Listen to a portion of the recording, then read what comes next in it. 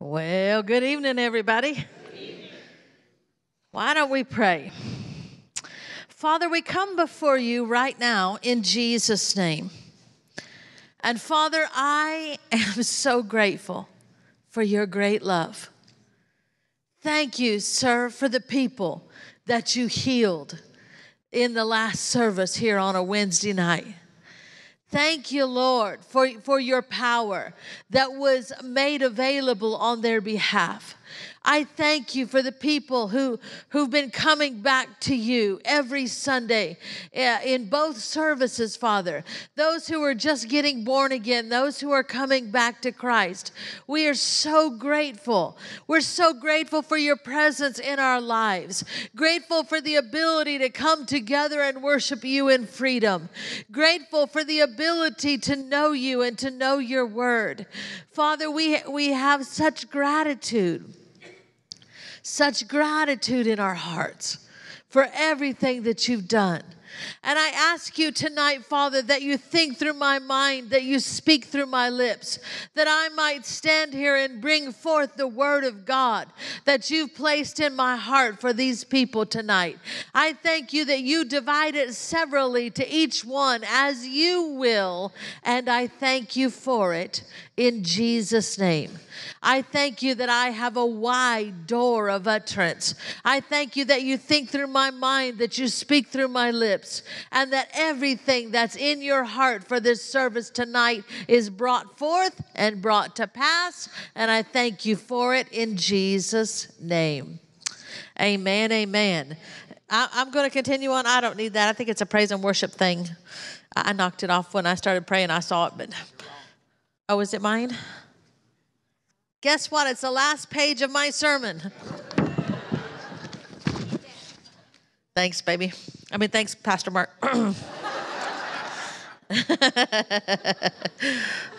We're married, just for those of you who may not know.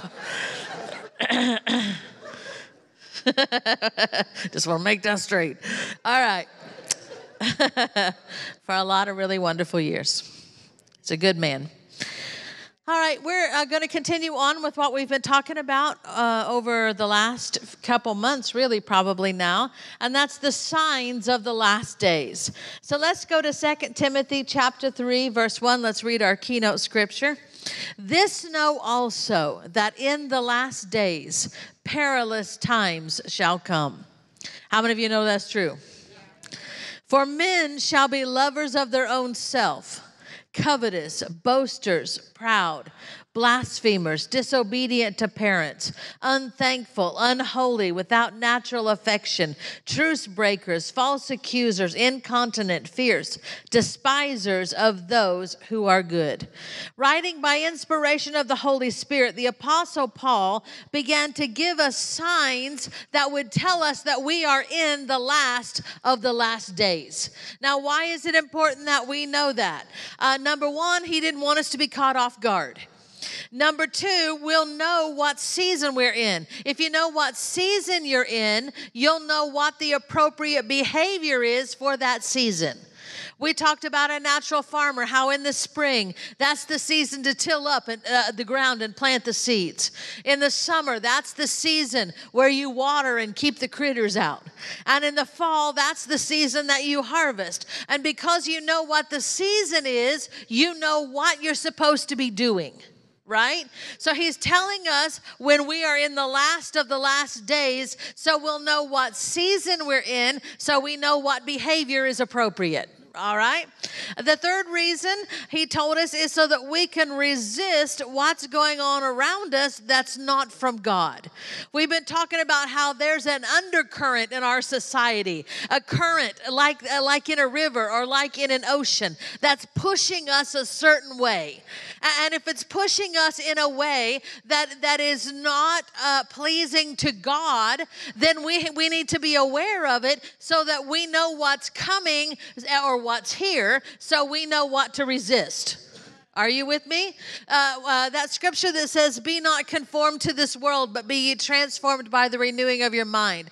One version says, do not let the world squeeze you into its mold. How many of you know there's a lot of pressure to be squeezed into the mold that everybody thinks is politically correct right now, socially acceptable? There's just a lot of pressure right now. So I want us to look at these signs, and you tell me if this is stuff going on now or stuff that's coming up. Because when you're on the highway and you see a sign, it usually either tells you what's coming, right? 3 miles to McDonald's, right? Or it tells you where you are. Welcome to Madison, Alabama, all right?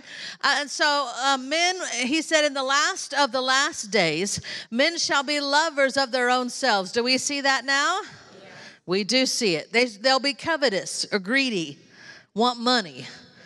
We see that now. They'll be boasters. Do you see that?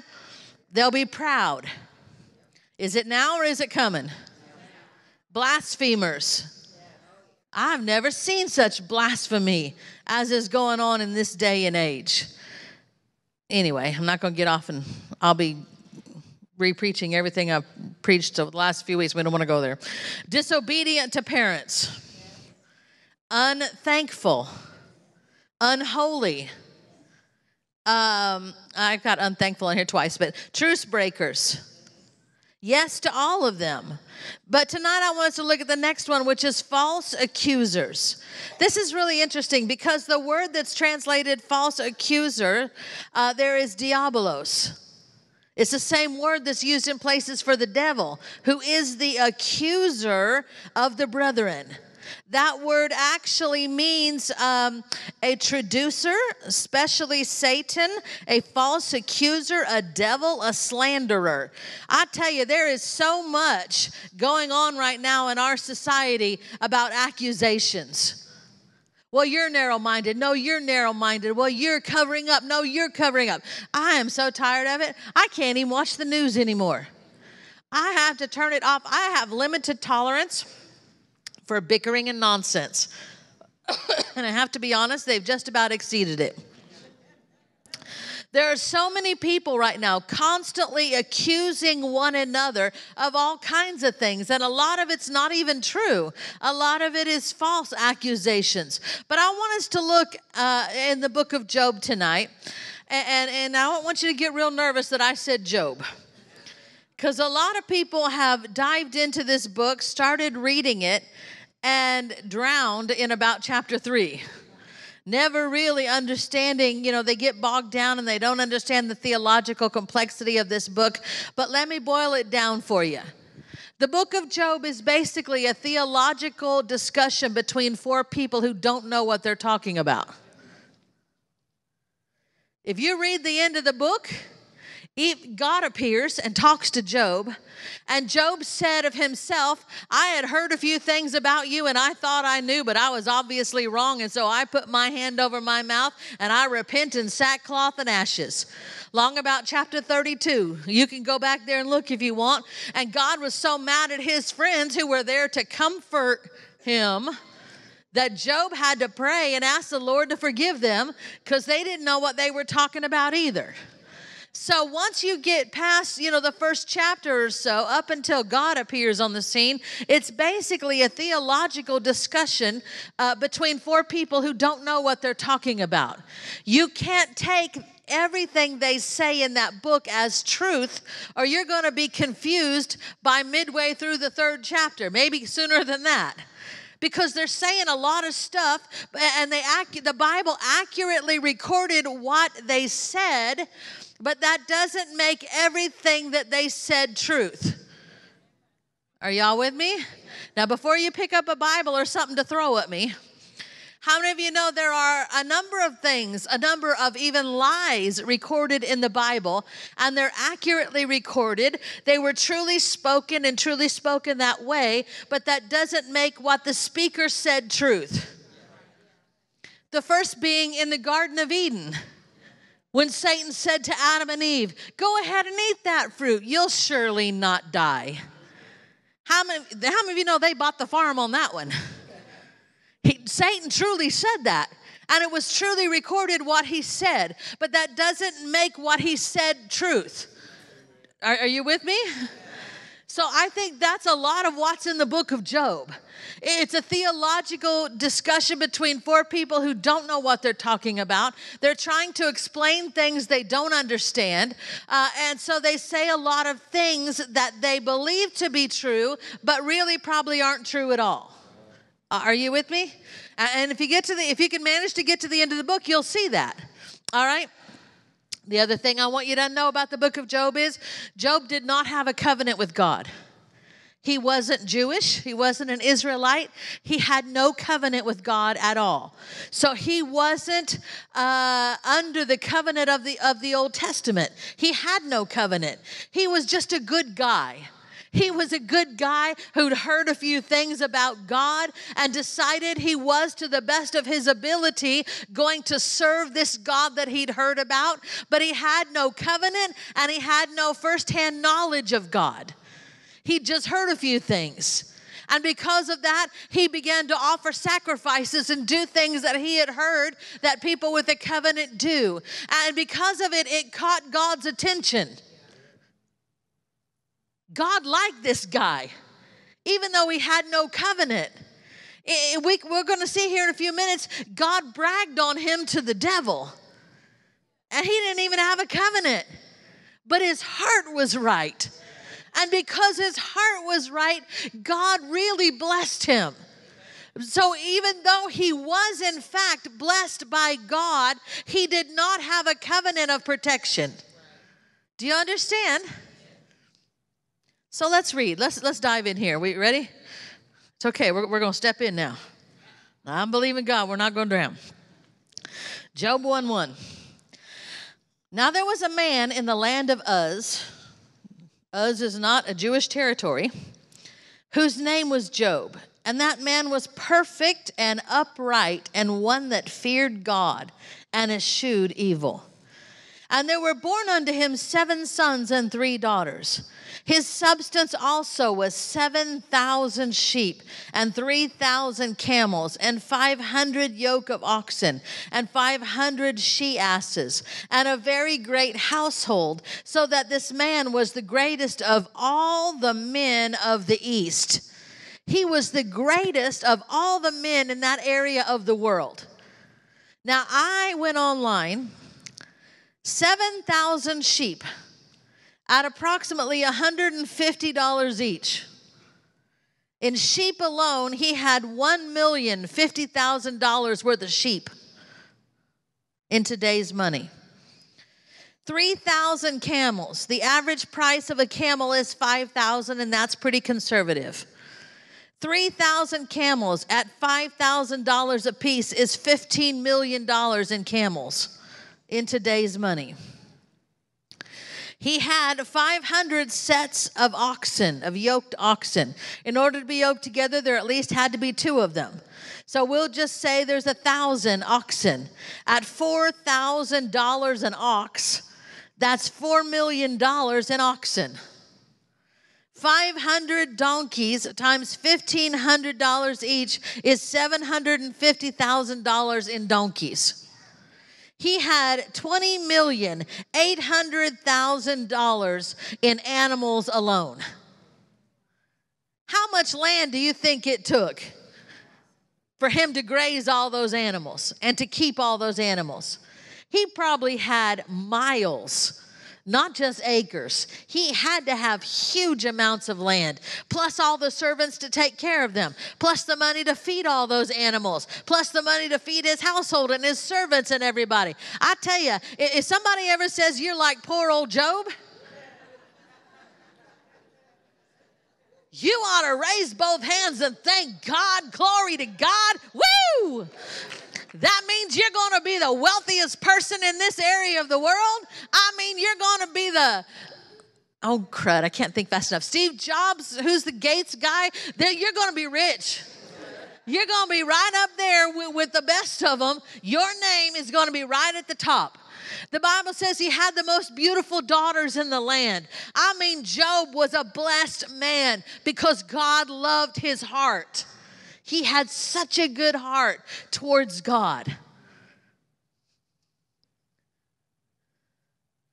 Somebody ever says you're like poor old Job, you ought to really rejoice, because at the end, he got twice as much. He got double. Now, theologians disagree on how long his troubles lasted. Some say 9 months. Some say maybe a couple years. But you know what? If you got 40 years blessed, 9 months of hard time, and then another 120 years or however long they lived back then, 200 years, however long they lived, of being doubly blessed, how many of you know that's not a bad gig?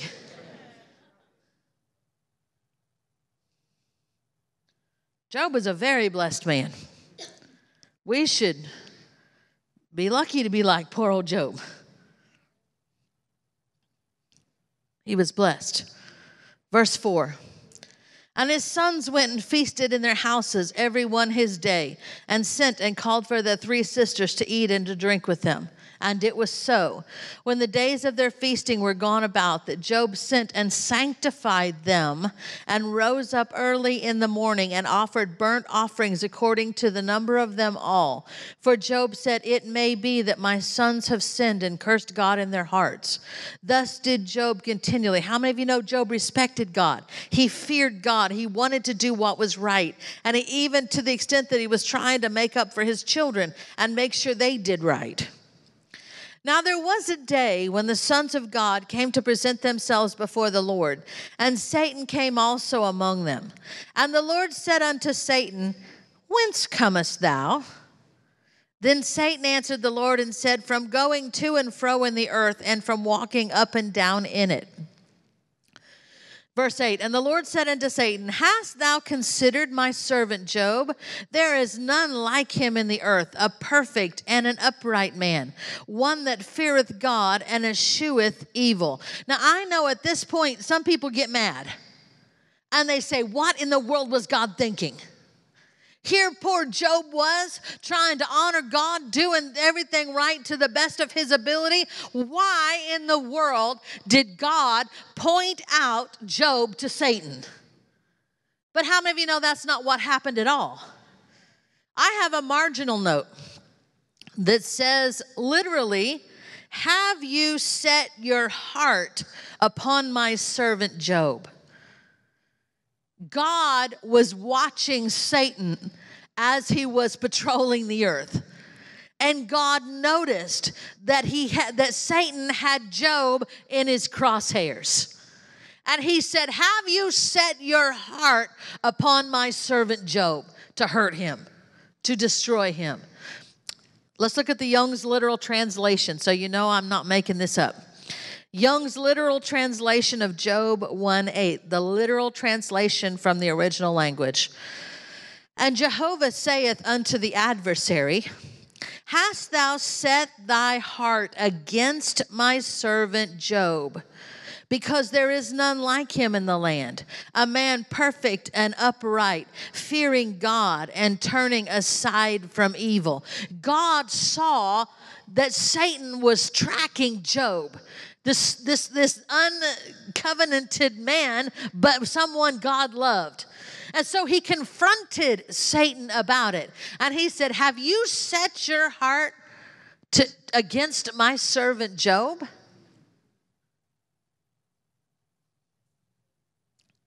But I want you to hear how God bragged on Job.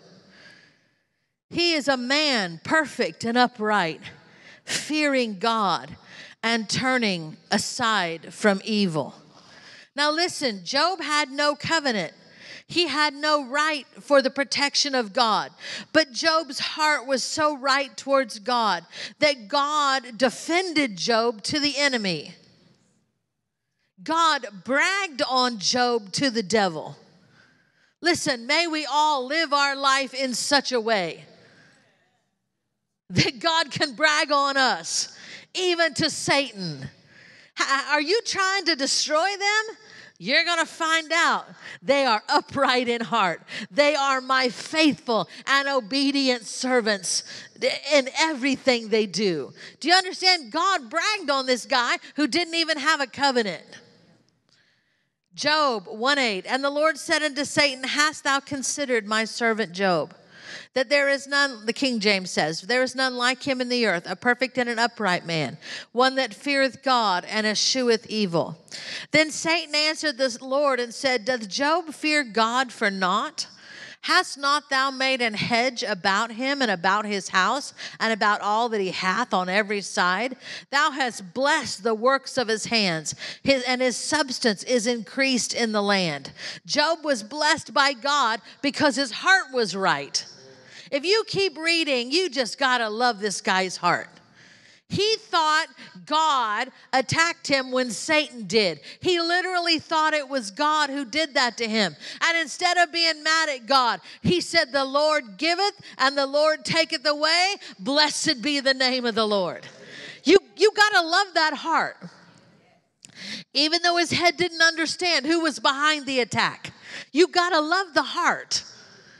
I'm his, and I'm going to serve him. And I'm going to love him.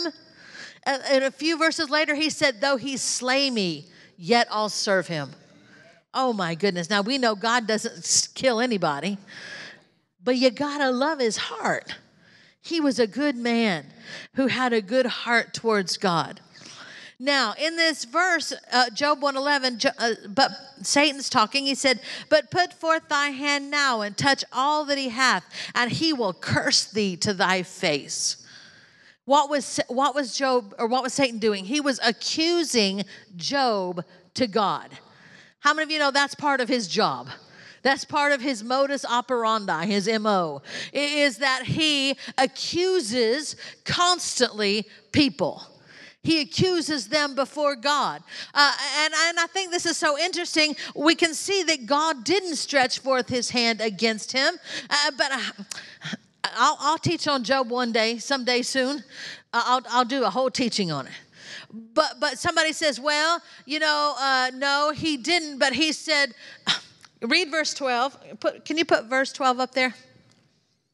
Job 1:12. I know I didn't put it in my notes, but you can do it.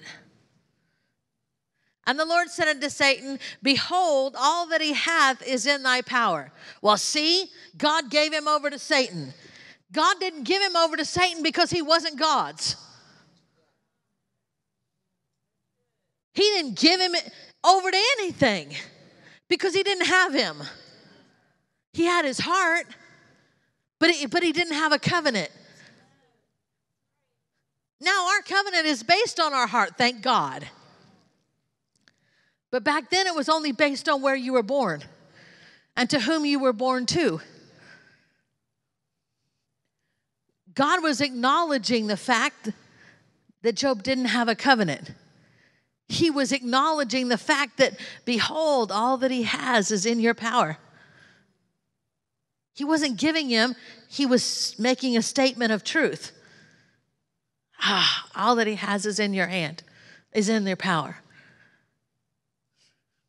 I don't have time. My point is, accusing people to God is what Satan does. Revelation 12:10 in the King James. And I heard a loud voice saying in heaven, now is come salvation and strength and the kingdom of our God and the power of his Christ. For the accuser of our brethren is cast down, which accused them before our God day and night. The Bible calls Satan the accuser of the brethren. And the Bible says that in these, the last of the last days, people will be accusers of the brethren just like Satan is. I don't know about you, but I don't want his job. I don't want to be helping him.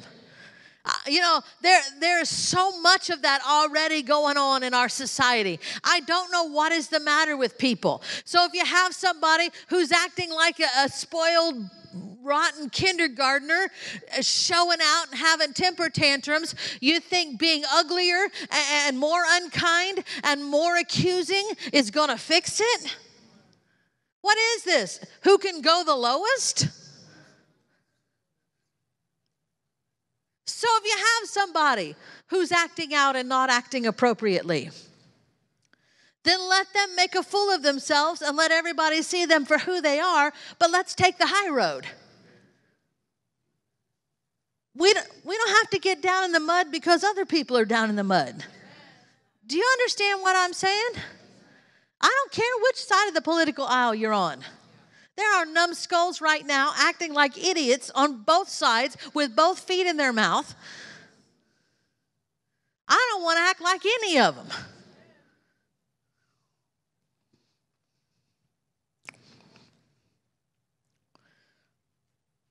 Satan is the accuser of the brethren.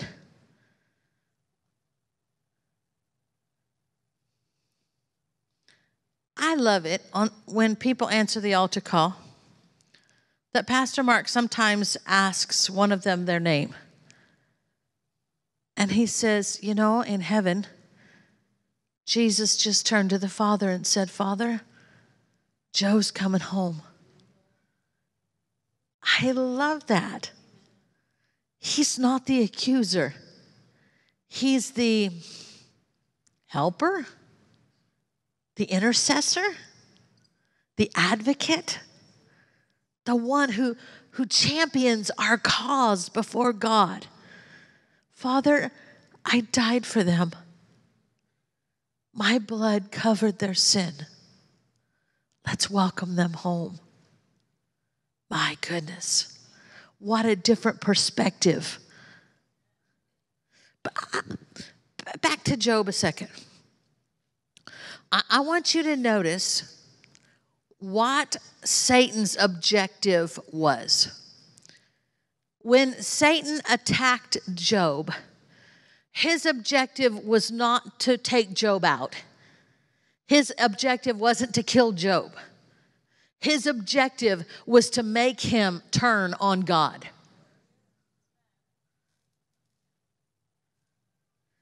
His objective was to make Job stand with his fist in the face of God and say, you're not fair.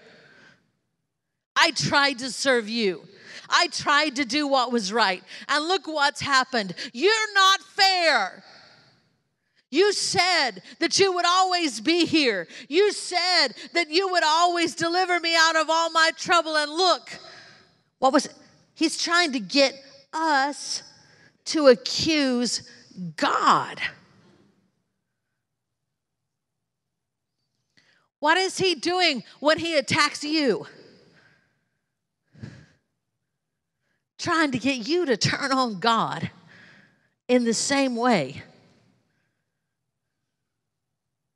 My goodness. We see it so much in our world. We see it so much in our world. Satan points at God and blames him for so many things, hoping humanity will turn against God, and they do. I hate to be the first one to tell you if I am, but God is not in absolute control of everything that happens down here. Satan is the God of this world. Well, the will of God will be done. The will of God is not done every single day. I can give you a scripture that says it's the will of God that there be no fornication. But are people fornicating? It's the will of God that none should perish. But are some going to be lost? Humanity and their decisions have so much to do with whether or not the will of God is done in the earth today.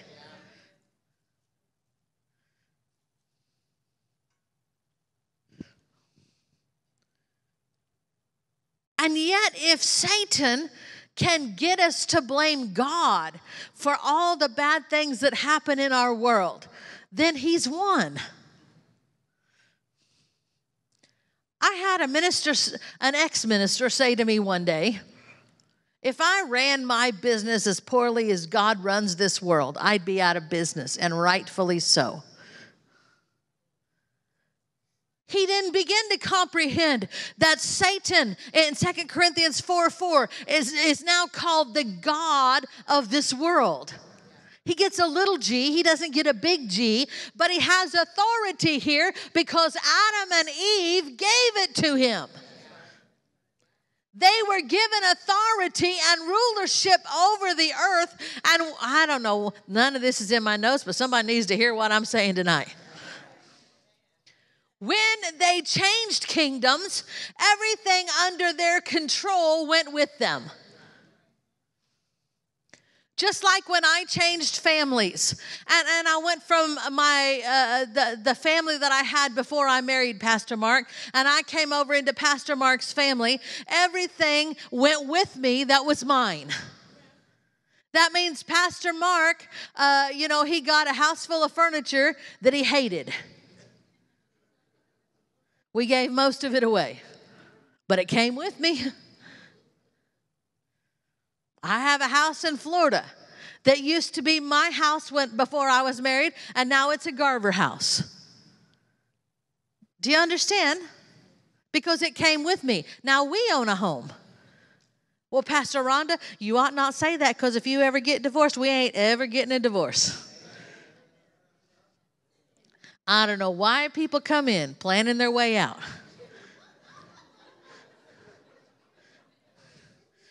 That's another story for another day.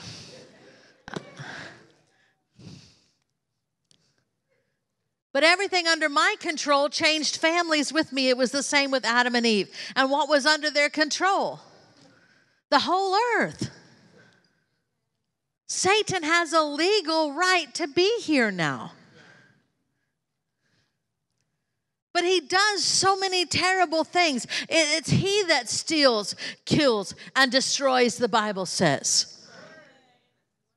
So he does all this, and then he turns and he blames God. I was reading a magazine on an airline because it was a long flight, and I was reading the airline magazine, a secular magazine. And it was about a famous female reporter and how she became a reporter. And she was talking about how her elementary school was built at the bottom of a hill, and that a mudslide came and buried her school. And, a lot of the children were killed. A lot of the teachers were killed. She was one of the few that was rescued out. But she said something in that magazine article that just broke my heart and still does to this day. She said, the day the mudslide came down the hill is the day God died for me. Now, I want you to know this magazine article wasn't about her religious beliefs. But it was such a defining moment in her life that she felt, it necessary to tell it as part of her story of how she became who she was. But how many of you know up at the top of that hill was Satan with his hands muddy, having just shoved all that earth down and killing all those people, because we know it's Satan that steals, kills, and destroys. And then he says it was God. It was God. It had to be God, right? He's in control of everything down here. But is he? Listen, if he was in control of everything, how many of you know he'd make us straighten up?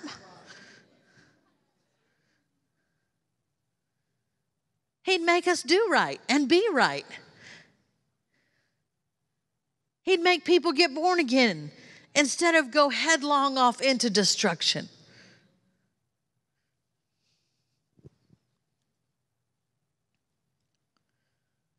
The will of God is not always done on the earth today. We have a tremendous amount to do with whether or not it gets done. So did the people in Job's time. Anyway, the devil, the point of a lot of that he does is to get us to blame God, is what I'm saying, to accuse God.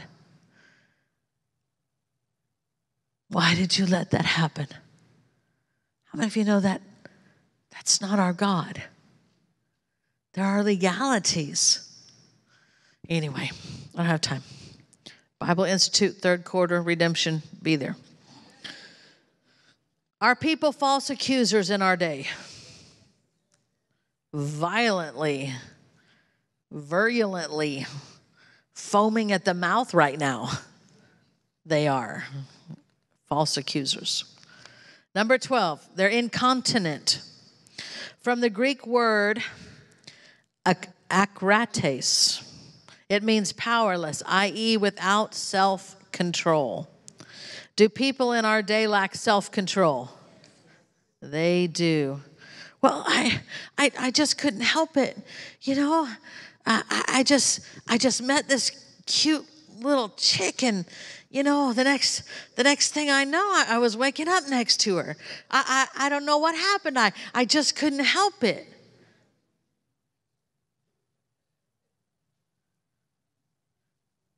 Or, I didn't mean to hit my wife or to abuse my child. I just something happened, and I just snapped. I couldn't help it. Philip, stand up. Can you stand up? I want you to flex a little bit. Show everybody. How many of you know that same guy who just slapped around his 100-pound wife? I could probably put him in the same room with Philip, and all of a sudden he might find some self-control.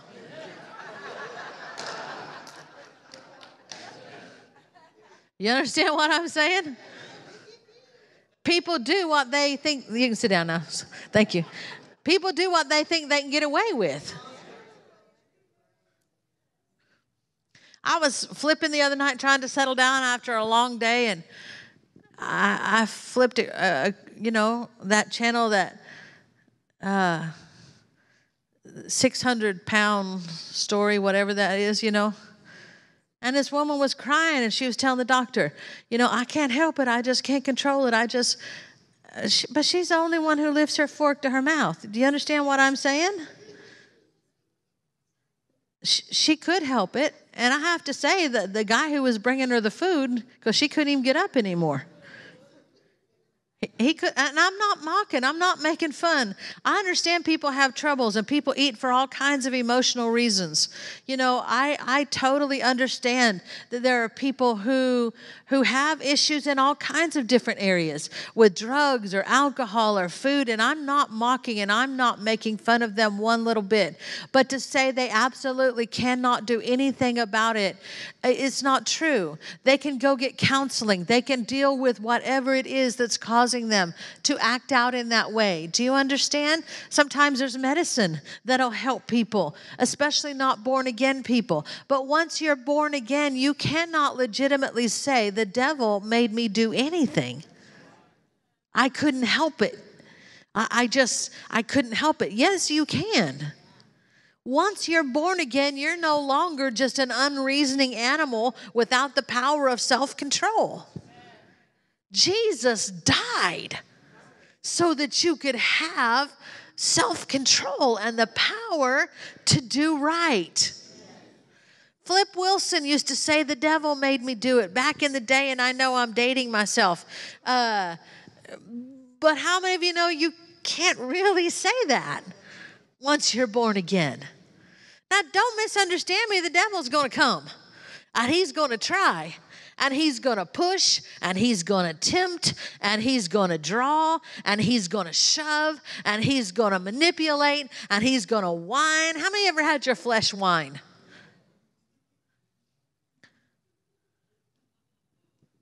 But I want it. The other night, I whined all the way to the gym. I don't want to go. I am not kidding. Every single lap, all 3.5 miles, my flesh was barking like a dog. Every lap I had to say, we are not stopping. We are walking. Do you hear me? We are walking. I got home and I told Pastor Mark, I said, you'll never know how much flesh that just cost me, but I did it.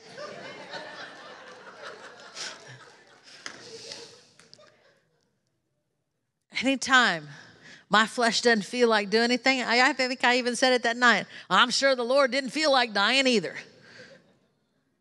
Jesus probably didn't feel like dying for me.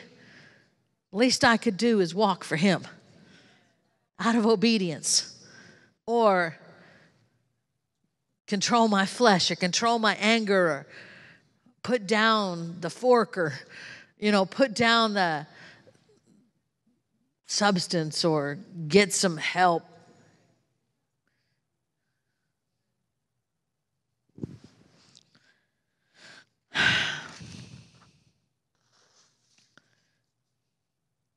being temperate and self-controlled is part of the fruit of the Spirit. Galatians 5:22, but the fruit of the Spirit is love, joy, peace, long-suffering, gentleness, goodness, faith, meekness, temperance. Temperance. Those fruits of the Spirit are what is produced when the Spirit is in control. Among them is temperance, which is the Greek word enkratia. I'm so good at this. Which means self-control, continence, and temperance. What is my point? There's a whole lot of people out in the world right now just yielding to all the lower urges of their flesh and committing all kinds of sin. And if you ask an awful lot of them, they would claim they can't help it. But reality is they've yielded to the devil so long. It's just a habit. It's just a track. It's just a gear they get into without even thinking anymore. The devil, unless you're totally possessed, can't make you do anything. And you only get totally possessed by yielding to him all the time. Yielding yourself on purpose to him. That's the only way. You know, it's not possible for you to walk down the street and get a demon. You got to be yielding to stuff and obeying the lower urges of your flesh and the shovings of the devil.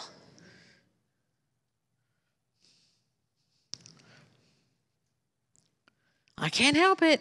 We can all help it. 1 Corinthians 9:27, the Apostle Paul speaking. He said, but I keep under my body and bring it into subjection, lest that by any means, when I have preached to others, I myself should be a castaway. You know, I made up my mind recently, how stupid would it be for me to die because I wasn't doing right by my body and cut short my ministry and not fulfill the plan of God? That's just dumb. Are you with me? And I thought, you know, what possible excuse would I give to the Lord when I stood before him? It's not that the right food wasn't available. It's not that I couldn't even walk in the air conditioning. Do you understand what I'm saying? I just grabbed myself by the nape of the neck and said, no more excuses. No more. Sometimes you just got to do that with whatever it is. And trust me, I know the struggle is real. I used to say all the time, I'm a stress eater, but I quit saying that. I tried, I can't eat when I'm stressed, but that hadn't kicked in yet. But I figure it was a better confession that I'm a stress eater.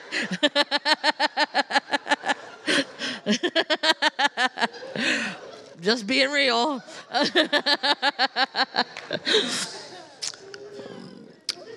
But how many of you know we all have different struggles in different areas? Different ways we all have to keep our flesh under.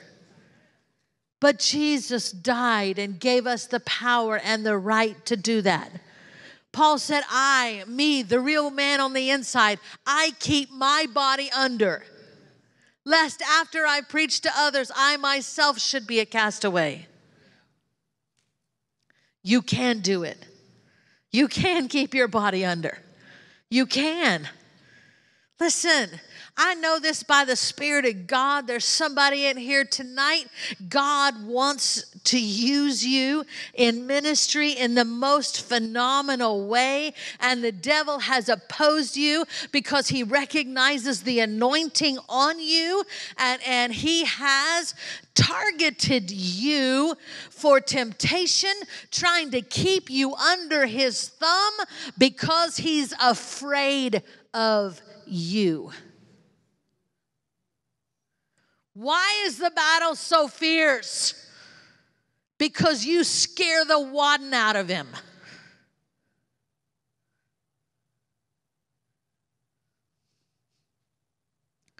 I heard somebody say one time, if you knew what was on the other side of that mountain, you'd move it.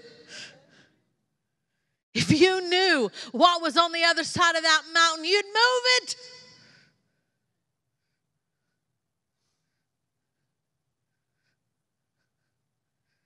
Listen, I know by the Spirit of God, the battle's been tough. It's been agonizing at points, to the point where you don't even know if you can make it.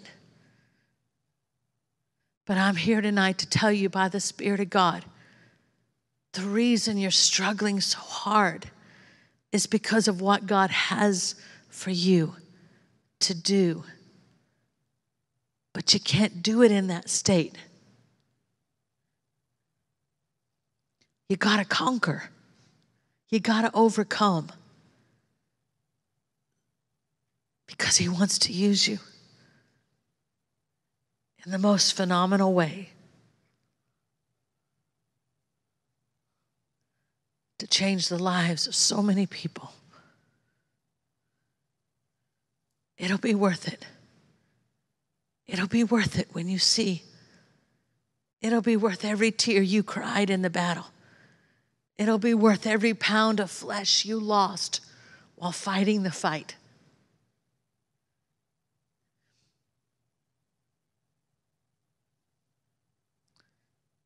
If you could only see. If you could only see the plan of God before you. The Word of God says in the last of the last days, men will side in with the devil and with their flesh and be false accusers of the brethren and incontinent, lacking self-control. Listen, as long as you're in this body, you're going to struggle with your flesh. I am not, please don't feel condemned if you struggle in your flesh. You know what? All that means is you're going the right way. If you and the devil were headed the same direction, you'd never run into him. Do you understand what I'm saying?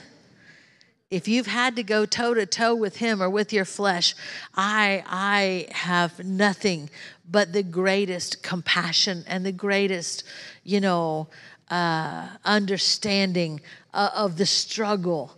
And I'm not making light of the struggle at all. What I'm saying tonight is, you can do it. You can do it. Whatever you have to overcome to fulfill the will and the plan of God, you can do it. The reason Satan is fighting you so hard is because he doesn't want you to fulfill your destiny. He doesn't want you to have the life that God has for you. But you can do it. He's provided the way through the blood of His Son. Father, we come before you right now in Jesus' name.